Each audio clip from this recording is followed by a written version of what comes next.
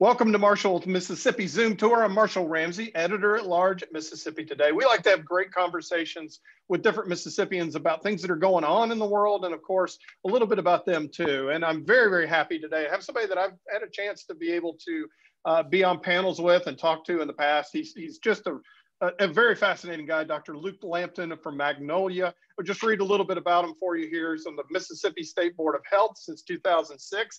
Served as the chair from 2007 to 2017 as well. He also edits the Journal of the Mississippi State Medical Association. He's a past president of Mississippi Academy of Family Physicians, the past president of the South Central Medical Society. And of course, he graduated from UMMC in 1993. We're here to talk about a couple things today with you today, Dr. Lampton, or Luke. I guess I can call you Luke. I always feel like I never refer to my doctors by the first name, but I'll refer to you. Of course, Luke, it's always good to talk to you. And it's funny, when the Zoom started up, it said Luke has entered the room. And I thought about the end scene of The Mandalorian when Luke Skywalker comes in, and I'm just thinking that's really cool. And I hope I didn't give away too many spoilers. Luke, I hope you're doing well. I know you had COVID, and I'm glad to hear that you're doing better. I am. And my day job is I'm a family physician practicing in Magnolia, and I have a clinic. I have a large nursing home practice. I have a hospital practice. I'm the physician at a Jerry Psych unit, and I'm also have a lot of other hats in the area. But in all of those situations, I interact with nurses, and I am a big advocate for nurses and their essential role in quality healthcare. Yeah, I've emceed the Nightingale Award several times, and I always tell the story about when my mom had cancer when I was a kid, and the nurse would let me in, even though I was too young, and it was after hours to be able to see. And I've always felt like nurses held the keys to the kingdom, were incredibly important. And I guess it's important for us to set that up, considering there's a piece of legislation that has come out, and you're kind of here to talk about that a little bit. It's House Bill 1303 that's come out that basically allows nurse practitioners and physician assistants to be able to kind of operate on their own and not necessarily under the supervision of a physician. And you're here, of course, under the position that physicians should still have some degree of oversight, correct? Correct. And I'm on the faculty at multiple nursing schools, and I teach nurse practitioners. I've taught dozens of them, and I'm on the faculty. I teach medical students, and I'm also on the physician assistant school, and I currently have a student from the physician assistant school working with me right now. And what my point is, and when I started practice in Magnolia in the early 1990s, my idea of what a medical practice was a physician going to a clinic and seeing those patients, and then maybe going to the hospital and going to a nursing home. The evolution of what medical practice has evolved over the last 20 years into a medical team model, and it's a physician-led medical team. And that's where my practice has evolved. And I think the physician-led medical team provides the highest quality of care for rural citizens and every citizen in the state and in the country. And I think we need to be, as leaders in our legislature, we need to be looking at ways to improve the medical team, the physician-led medical team, but also embrace that. And if you look at medical schools will tell you right now, they're teaching medical students to be part of the physician-led medical team.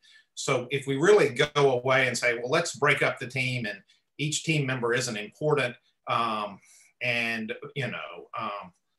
it would be like separating a lawyer and a paralegal, and together they're providing quality legal services for the community, but both of them don't function as well separately. As a physician and as a faculty member at nurse, I'm on the faculty of multiple nurse practitioner schools, and when I teach them, I train them. I would think, like other faculty would, not to stand alone, but to work in collaboration with physicians. And I would say the majority of nurse practitioners are are trained to work in collaboration with physicians. Monday morning when I got up, I had about 5 texts, and I have an outstanding nurse practitioner in my clinic. I oversee a rural clinic that's next door to my clinic, and there are 2 nurse practitioners that I oversee. And I have a nursing home practice where I oversee nurse practitioners and a PA. And I had 5 texts from them that involved patient care. And those texts would constitute, I have this patient, they're having this, they're on this medicine. This is the problem. What do you think we should do? A physician is leading it, but he's able to extend himself and also the quality work done with nurse practitioners that he can collaborate with. And you know, I look at my nursing homes. The problem is if we separate the medical team and make nurse practitioners independent and separate, corporate medicine is going to place them in settings where they have no physician backup and they have no physician collaborative or consultation services. And I would rather go to an emergency room where if you see a nurse practitioner, you have a physician who is available to them if there is a situation which shows complexity and also is overseeing the work that they do. And the oversight and the collaboration is not extensive. I think I usually review 10% of the charts of a nurse practitioner that they see, and I'm available with complex patients to discuss the quality of care. My PA calls me about every other day from the nursing home, and he says, Dr. Lampton, I just want to pick your brain about this patient. I find that extraordinarily helpful in the quality of care that we're giving to our patients that we take care of as a team. We're a team. And it's not that the physician displaces the nurse practitioner or the PA in these settings, but they each provide an essential role in the medical team. The first day I have my patients with, whenever I have a student, a nurse practitioner student or a medical student, I go over a Latin phrase that is primum non nocere, which is first do no harm. And I tell them that medicine can be, there's a lot of power to do good in medicine, but there's also a lot of power to do bad and make mistakes. And the unfortunate aspect of medicine is if a physician or a nurse practitioner or a PA makes a mistake, they hurt the patient. And so there's a central aspect to quality of care that we need to have the medical team working where that quality is higher. And I think primum non nocere, first do no harm, can best be accomplished through an effective physician-led medical team. I'm going to link the video from Donnie Scoggins, who's representative, and he's also a nurse practitioner, and he's one of the supporters of the bill. I'm going to link a video to him talking a little bit about it, why he thinks it's important. So I just wanted to make sure he got his side of this also. But I was trying to think about what's driving this, and I went back and looked at some of the other states that have passed this kind of legislation. And of course, North Dakota was the first state. I think we're Florida and California last year. There's 12 others, I believe, total. But 22 states have a scope of practice law, and I assume we do here in Mississippi a little bit. Well, what's driving it now? I mean, what caused him to bring that bill out, and what do you think is driving? I mean, obviously, you said that in the last 20 years, the business has changed a lot, and really, honestly, I don't recall a reaction from the doctor community quite as strong as since maybe telemedicine, which is another change, obviously. Is it COVID that's driving it right now? Why now? I don't quite understand this. Well, it's on the national agenda for the Nurse Practitioner Association at a national level. My nurse practitioners and friends that I interact with, it's not on their agenda. In Mississippi, 85% of the nurse practitioners work in a clinic. My nurse practitioners either are working as my employee or work in my clinic or work in a clinic that's hospital owned. There is some discussion that the fee that's involved in a collaborative relationship is one of the issues that is pushing this in Mississippi. I don't buy that. 85% of nurse practitioners work in clinics and hospitals and for their physician. And I'm not charging myself a physician oversight fee to take care of my patients. In fact, of the 6 nurse practitioners that I have a relationship with, I charge no fee. I receive no collaboration fee whatsoever for any of the collaboration I do. And I would think that most of the nurse practitioners that work in a hospital, for a clinic or a hospital, pay no fee at all. So that you would be talking about the independent providers of nurse practitioners. And often they're the ones that are most in need of collaboration. Oftentimes, if you're in the clinic and you're working, you're caring for the patients and you have that collaboration by nature of working together. But it's the independent ones that are sometimes doing Botox injections, that are sometimes getting out range of their scope, that frankly, they need that oversight.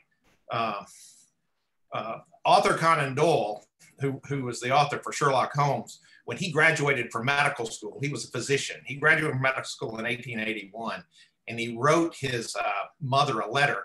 And in it, he wrote at the top, "I received my diploma today." And at the bottom, he said, "A license to kill, a license to kill." And I'm not bad talking medicine, but there is a reason that we put physicians, that we make them go to 4 years of medical school and then a minimum of 3 to 7 or 9 years of postgraduate training. If you've read anything about the development of professionals, there's a book that everyone should read, and it's called Outliers by Malcolm Gladwell. And he looks at the training of physicians and the training of healthcare workers, and he looks at the training of pilots. And what he concluded was that no matter if a pilot went to Harvard or Southwest Mississippi Community College, they would have, it really wasn't their educational aspect, it was the time that they spent flying. And what he found was that crashes would happen with a Harvard-trained pilot if they didn't have 10,000 hours of training. And he said that really what makes a professional competent is time and hours.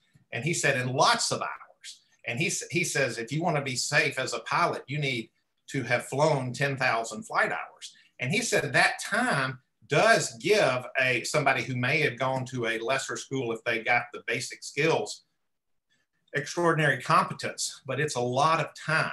And that's one thing I don't think that's appreciated by the general public, is that they see their physician and they don't realize the hours and years that they've spent focused on trying not to kill them with positive medical care. If you think about what a physician does, I have patients on blood thinners. I have patients that bleed out from blood thinners. There's a lot of weighing pro and con. It's so much of what a physician and a nurse practitioner in collaboration with physician and a PA does that could result in extraordinary harm. The first aphorism, one more Latin phrase I teach my medical students, is the first aphorism of Hippocrates is "Ars longa, vitae brevis." And what it means is life is short and the art long. And what Hippocrates was saying, who was the father of medicine, was that it takes a long time to learn the art of medicine, which is the art of medicine. You'll hear physicians talk about it, but it's the application of your knowledge and your training to each individual patient, which each individual patient is different. And you've got to apply it often in a different way. I can't treat you the same way I treat your sister or your mother. Each one requires me to think about the harm that could occur if I do treat you, and what negative things could occur if I do something that places you in danger as far as medical treatment. Or even surgery. I mean, things like referring somebody for surgery. You'll hear down in where I am, I try not to refer anybody to surgery. Why? Because it usually introduces chaos, decline, and problems. However, if somebody has a condition that their life is in danger or their quality of life is threatened, you weigh that and you say, well, maybe this patient will benefit from surgery. But there needs to be in medicine extraordinary caution.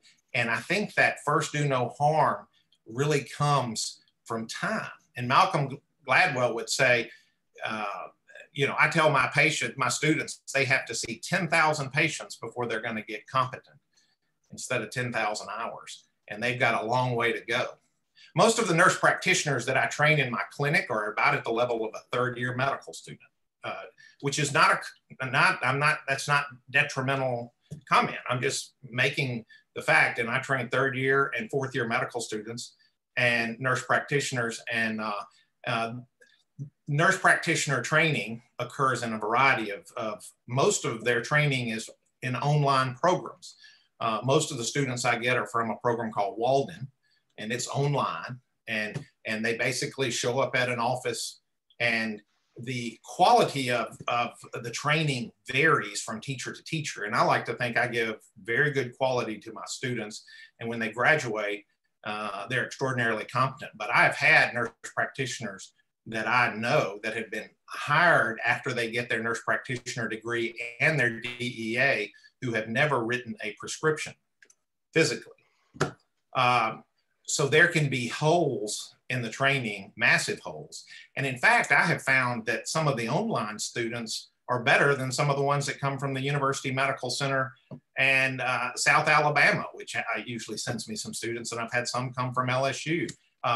Why? I don't know, but I think most of those that are getting the online training are experienced nurses who've worked in an emergency room setting or have a lot of training, and I've seen extraordinary quality nurse practitioners develop from an online program, which seems counterintuitive. And I've had students come from the University Medical Center as nurse practitioners, and when they get through, they can't tie their shoelaces. It's very variable. Yeah. And I think that with medicine, there seems to be more, you may have somebody with a personality disorder or some kind of psychiatric issue, but usually you end up with a quality product. Because why? They've gone through 4 years of medical training, and then they've gone through 3 to 9 years of training after that. And hopefully any of the those with problems interacting with people have been weeded out. I mean, in his explanation of the bill, Representative Scoggins talks about how there will be a 3,600 hours of transition to practice, 2 full years. Basically, you work with the physician for those 2 years before you get there. So basically, they're saying between that and their training, they'd end up with similar, about 5,000 hours, which would be similar to physician training. And that was his explanation of it. And what you've said, obviously, there is. Do you think that's not enough? And I do think that the issue is they are trained to collaborate and consult with a physician. So, how long does a paralegal need to work with a lawyer before you give them a law degree?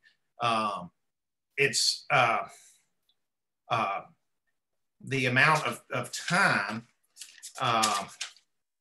is 3,600 hours is not that much in the grand scheme of a medical training. It's also not well documented, and nurse practitioner training is usually they show up for work, and then after 2 weeks you sign a form that says they've been there this many hours. That's not extraordinarily verified, and as I said, the quality of the nursing, it all depends on what they've done. Yeah. But I think my PA has been a PA for 20 years. 20 years. I think he still benefits from consulting me. Now, does he consult me with 90%? He consults me with 10% of his issues or less. But those issues are still very important, and it allows him to treat complicated care, which in rural areas, you're going to see it. You're going to see people with 5 conditions. And you need to know how does their diabetes interact with their heart failure, and the complexity of a lot of these patients, I think, is unappreciated. And when I talk to most of my nurse practitioners, they appreciate the collaboration, and it would not continue if it was not required. I do not see, and in fact, the doctors, if they weren't required to be consulting or collaborative with the nurses, probably wouldn't put up with having somebody ask them all the time all these questions. Do you know what I mean?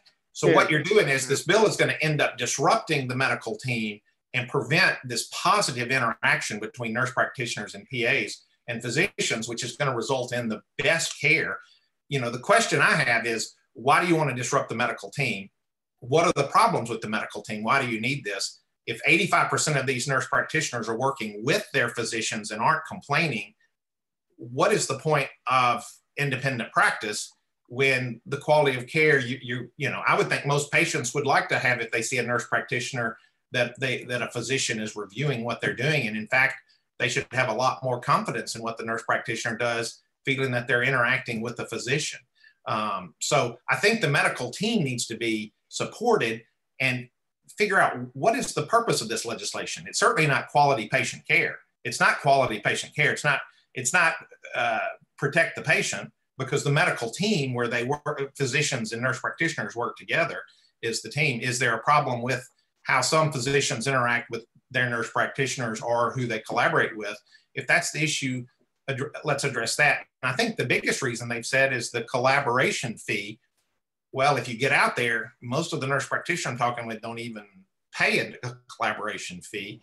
And if there's some thought that it's too much, they should put a cap on it or figure out a way. But most of the, my brother oversees a nurse practitioner and he doesn't charge her a fee. And so there's a lot of, that's misrepresented. And, you know, and I don't know of any employed nurse practitioner who pays a fee for the physician to oversee them. Now, the hospital may, as part of the salary for the physician, say you're going to oversee this and collaborate with this nurse practitioner, but it's not taken from the nurse practitioner at all. And the problem would be is, instead of utilizing the medical team in rural areas, such as in emergency rooms and in hospitals, then the hospitals are going to go to the cheapest thing, which is, let's get rid of the physician and let's just have a nurse practitioner and run in the hospitals. And there are emergency rooms in Mississippi run by nurse practitioners right now. And I've had nurse practitioner friends who say, well, I don't want to go over there because I'm worried about, I've never intubated anybody, I've never worked in an emergency room. And they're going to hire them to run the emergency room and work in the emergency room. You know, my point is, physicians are bad enough. Physicians, with our extraordinary amount of training and years of training, make mistakes, a lot more mistakes than we should. And to dumb that down is going to impact physician care. And by saying dumb down, I mean reduce the requirements for quality medical care given. But I think we need to really support the medical team. Well, Luke, you touched on something there. You said that you were worried that some hospitals would reduce the number of doctors and put in PAs and nurse practitioners in their place. So you feel like there's an economic concern. And, you know, some people might even claim this is y'all trying to protect your turf. But like you said, it's about you worrying about quality of care, correct? Well, that's my point. And in fact, my clinic, when I came down to my clinic in 1993, I never envisioned a nurse practitioner working at my clinic. We were 3 physicians. I've lost all of those physicians. I'm the only physician in my clinic, and I have 2 nurse practitioners working there. And I think that's an extraordinarily effective model. And that's going to be the model in rural areas. Right. But the model would not be as strong without me there, with just 2 nurse practitioners. It would be, it's extraordinarily high quality with me and 2 nurse practitioners. And my nurse practitioner, I have probably one of the most intelligent and talented and gifted nurse practitioners. And if a patient gets complicated, she says, you need to see Dr. Lampton. And they see me, and we work together. And usually it's talking with the nurse practitioner, trying to figure out a plan of care that'll work for this patient. Patients get extraordinarily complicated. And in rural areas, I'm not sure the general public understands how much stress and strain physicians and nurse practitioners and PAs have trying to care for these patients, because oftentimes you can't refer them into a specialist. or they won't go to a specialist. I have people that walk to my clinic and have no transportation. It's hard out there on the front line in rural Mississippi. And I think we need to encourage the medical team approach. And they have, in the last few years, the legislature and the Board of Medical Licensure and the Nursing Board have liberalized the oversight rules where physicians can oversee a large number of nurse practitioners. So as far as a nurse practitioner finding someone to collaborate with, that's relatively easy. They've removed in primary care any mileage. So if a nurse practitioner has an independent clinic in Gulfport, they could have a physician in Hernando providing them oversight. I mean, that's a lot of leeway with this. And about to say with the pandemic, and I know, I've done telemedicine visits now with my doctors and so forth because of it. But I mean, talk about the change in the last 365 days to the medical profession, because it's totally different now than it was even 2 to 3 years ago. It's because everything's changed, and I don't see a lot of it changing back. It seems to be, like to quote my friend who's a cardiologist, he said, my patients that live in the Delta, for instance, like being able to touch base with me via phone. So do you feel like obviously PAs and nurse practitioners are going to play a very important role in the changing, because with the doctor shortage and everything else, but with the pandemic, talk about how this is totally going to change healthcare. Well, and I think when you just brought it with our physician numbers, and we're doing all these efforts to try to get more physicians in rural areas, but we still have the lowest per capita number of physicians in the country.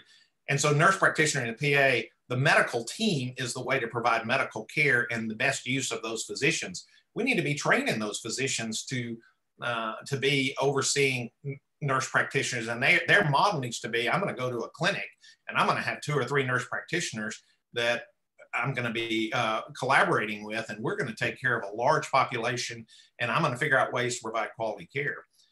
In mentioning how my practice has changed, my rural practice in Magnolia since COVID came, we have a drive-through in the back parking lot, and the patients do not want to give that up. It's amazing how they do appreciate that because of the speed. If there's not much going on, they just need a refill of their medicines. They come through the drive-through and we check their blood pressure, and they need blood work, they come out front. But there's probably 50% of my practice is done outside right now. Now, how is that going to change? I would think that'll decrease over time, but right now, until the pandemic is better controlled, patients have a sense of comfort out there. You mentioned telemedicine. That's probably another 25% of my practice. Yeah. So 50% is in a drive-through, 25% is telemedicine. And I do, the only thing I see with that is corporate medicine, and the insurance companies don't like to pay for it. But is that consumer friendly? Yes. Does it provide high quality care? Yes. The problem in rural areas like I am is difficulties with internet, connectivity, Wi-Fi, and often I have to handle a telemedicine visit over the telephone. Now, is that as good as seeing them? No. Is it as good as having them in the clinic? No. Does it provide an essential service, and can you get the job done? Yes. I wouldn't want to provide all of my care that way, but can you provide a visit? And in the past, to be quite honest, most physicians and nurse practitioners that you talk to were providing this service. It's just the insurance company weren't paying them for it. Okay. Yeah. So it is a way for physicians. And I do think in the end, we need to pay nurse practitioners and PAs and physicians for what they do, because there's so much that to expect, and it's usually primary care that they expect to do a bunch of stuff unpaid. So I think that's where telemedicine has been good, is that a lot of telemedicine and telehealth services were provided anyway. It's just the physicians that were doing it and not getting reimbursed for it. But we can direct it more. And I think with my interaction and telehealth services, it's much more organized. It's much more focused on things that I need to focus on, such as vital signs. And I often do it with my home health patients, and I have a nurse on the other end, which is a very effective way. And that talks about the medical team. The medical team doesn't have to be nurse practitioners and PAs either. Our medical team involves RNs and LPNs and social workers. And we really need to look at that you need a team to do it. The other thing at my practice is I have started bringing people in, mask, and we utilize social distancing and spacing, and that's probably about 25%. What do I see? I see probably an evolution where I'll probably continue to do about 25% telehealth. I see the drive-through service cutting back over time once we get the pandemic under better control and more people coming back in. I do think patients miss the touch. I've been making nursing home rounds with telemedicine at some of my nursing home. And the last time I made rounds, I had several patients tell me that they loved me, and not romantic. I'm just saying, but no, I understand.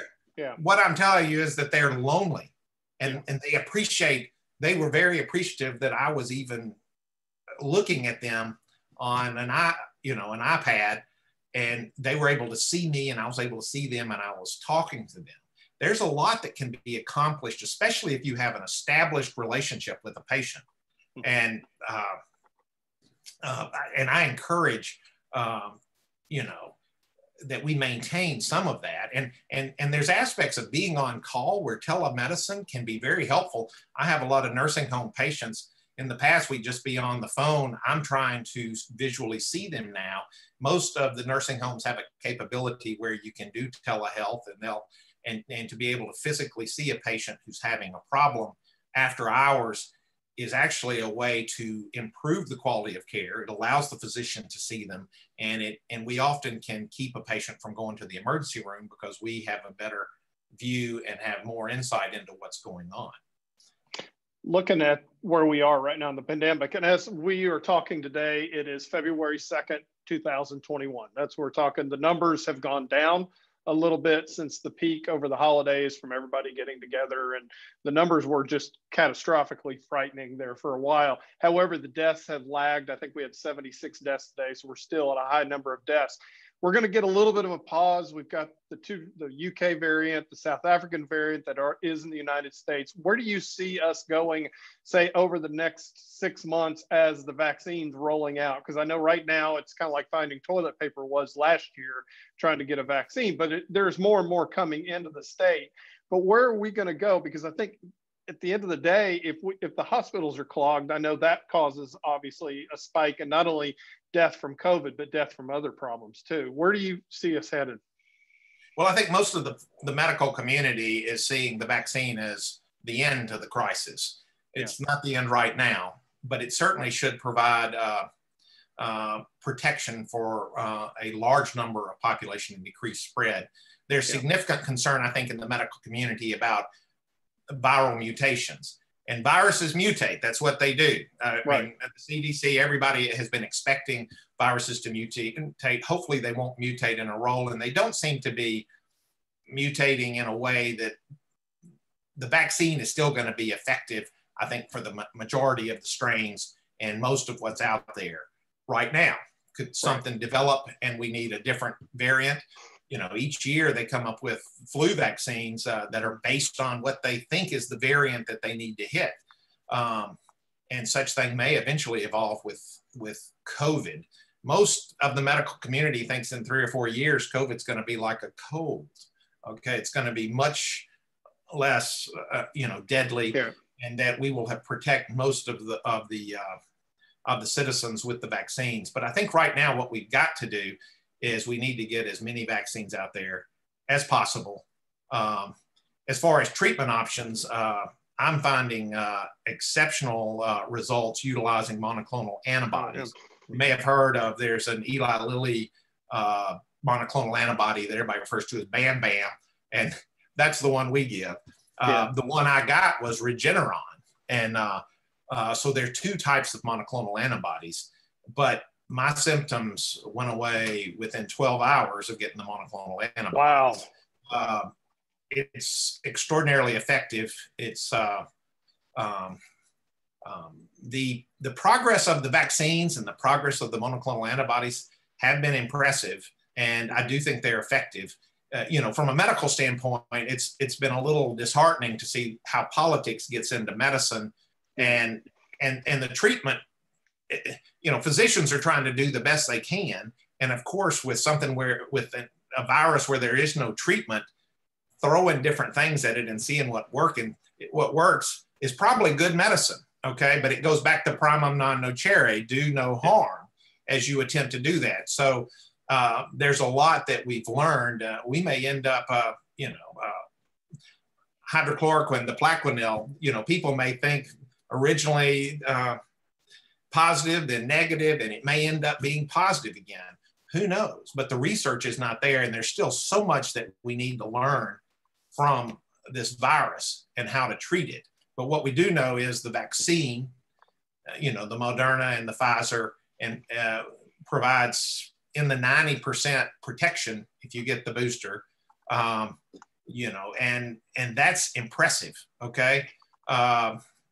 Anecdotally, I have friends that utilize monoclonal antibodies, and most of them say they haven't had anybody that got the monoclonal antibodies die from COVID. The problem with the monoclonal antibodies is you've got to give them relatively early in the course. But I've seen my patients that I've given 30 doses of it. Not a single one has died of COVID yet. So I'm trying to utilize that more. Why isn't that more available in the general public? I'm not sure there's enough of a supply. Okay. Right. I was able to get some for my hospital. I know in my area, Brookhaven utilizes it. I don't think Southwest Hospital in Macomb has been able to get it.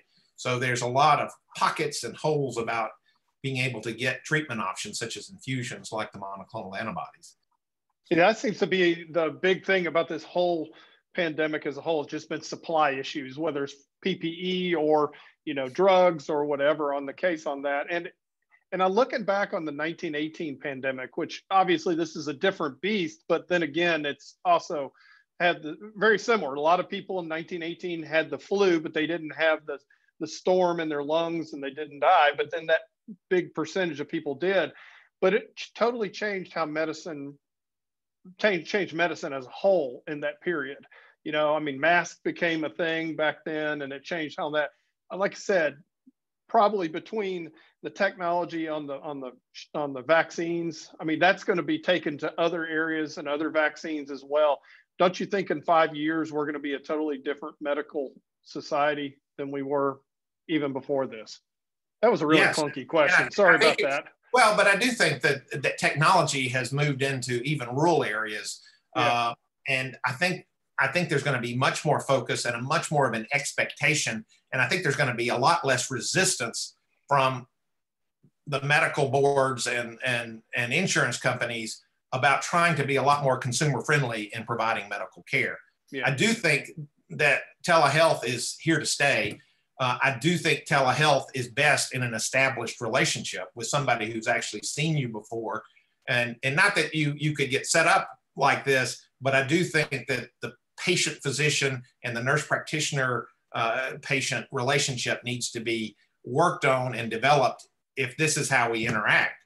But I see this is here to stay. And I hope the other thing is a better appreciation of public health. I think we've seen our Mississippi's Department of Health under Dr. Dobbs has performed exceptionally well, has been extremely honest with the public, has done the best it can in the political situation, has maximized, I think, the health of the citizens in the best way it can with very limited supplies. I think they are all focused on getting the vaccine out there as quickly as possible. I think as a state, we've done very well with our Department of Health response. And our Department of Health is one of the lowest funded per capita in the United States. And I would like to think that in the end, our legislature would focus on, and I wish they were focusing on, beside disrupting the medical team model, the physician-led medical team, and giving independence to nurse practitioners and eliminating collaboration. I'd like them to have a bill that spends more money and tries to really strengthen the Department of Health. Let's, instead of being the department that has the lowest per capita funding, why don't we try to boost that up? We're improving teacher salaries where we won't be on the bottom. Why are we content to have a health department that we spend the least on of any state in the United States per capita. Alabama spends twice what we spend. Every contiguous state puts more in their health departments. Southern states do. Why are we underfunding public health? And I would like to think there would be an appreciation for the work of people like Dr. Dobbs and Dr. Paul Byers and Jim Craig and some of these heroes at the Department of Health, and try to give them not only funding where they can provide quality care, but also enough staff to get the job done where they're not performing secretarial services and they're actually utilizing their extraordinary skills as public health leaders. That would be good. Yeah. And the other thing is too, is from a nursing standpoint, as somebody who is very pro-nursing, RNs and LPNs in this state are suffering. They are being placed in settings. If you talk to RNs and LPNs, Mississippi's Nursing Association needs to be getting the legislature to do something about how they put one nurse in charge of 300 patients at a nursing home, okay? And how that's okay. And some of the nursing matrices, you know, there used to be, they used to call hospitals, in the first hospitals in Paris were called the Hotel Dieu, and it was called the House of God. And the reason it was called the House of God was largely nursing care, as you'd have a physician, but you would have nurses that would provide hands-on care for these patients. And that's what a lot of these patients, especially geriatric patients, needs. You go into a nursing home right now and you can't find a nurse, you know, because of the ratios have been. And the one nurse that's there is underpaid and overworked. And at the hospitals I work at the nursing homes I work at, if you have a nurse miss a shift, there's extraordinary, they're overwhelmed with work. They're unable to care for the patients. You know, the issue for nurses in this state is that they're not paid enough. Why don't we pay RNs and LPNs more? We're focused on this, the highest paid percentage of nurse practitioners, which is the highest paid percentage of nurses. The overwhelming majority of nurses out there are underpaid RNs and LPNs that don't have adequate help, are required to see patients during this epidemic, often without appropriate PPE. That's the issue for nurses. You know, independent practice is not going to help the nurses of the state. What's going to help the nurses of the state is let's work on these nurse ratios. Let's try to improve how much an RN makes and how much an LPN makes. Because, you know, in the delivery of care in a hospital, the doctor is important. He makes his round, and the nurse practitioner is important. They make a round. Who's caring for that patient? Who makes it a Hotel Dieu, a house of God, is the nurse that's putting their hands on the patient, starting the IV, caring for that patient. And we as a state don't care at all about those nurses, and they're the front line. And I'd like to see some bill that raises their salary, you know, and looks at their work ratios and why we would make them oversee hundreds of patients. You know. Oh well. Luke, thanks for taking all the time to talk to me today and talk about this issue a little bit. And obviously, I mean, I hope you continue to stay well. And I really, really do appreciate you taking the time. It's always a pleasure to see you and talk to you. And I enjoy the work you do at Mississippi Today. You need a raise for your cartoon work. That's where I go. And they're more than, you're the main one I want to see when I push my app for Mississippi Today. Well, I appreciate that. Today's cartoon, I had Dr. Dobbs doing the Bill Murray thing on Groundhog Day with the pandemic, you know, the alarm clock hitting 6 o'clock. And you know he has to feel that way. I asked him when I interviewed him, I said, do you scream in your pillow at night? Because I know it's incredibly how frustrated he must be, but he has done a fantastic job, like you said. And I can't think of a better person for that job at that time, especially considering his background and everything. I think we got quite fortunate when we got him. I think we were exceptionally fortunate. And he leads with just extraordinary vigor and vitality. And he cares about the people he works with. You know, his peers that work with him respect him and admire him. He's just a good guy. Yeah, and he's got a good sense of humor when it comes to ending up in my cartoons too. I got to give him some credit on that. Yeah. Hey, throw out your book title one more time. I totally blanked out. It's fantastic. I sat on a book panel with Images in Mississippi Medicine, a photographic history of medicine in Mississippi. It's wonderful. It's available at Lemuria, yeah, and at the State Medical Association. But for most of our listeners, or your listeners, their Lemuria keeps it, and it was a lot of fun. And it's a photographic look at the state, but it also looks at the history of medicine, which is a fascinating story that most people don't know about. And it's also, I tried to hit most of the regions in the state too. So I think anyone who has an interest in healthcare in Mississippi would find it of interest. Yeah, it's fantastic. It really is good. Well, I'll let you go, but thank you so much. And we'll talk again soon. Thank you. Good Thanks, seeing Luke. I appreciate it. All right. Bye-bye.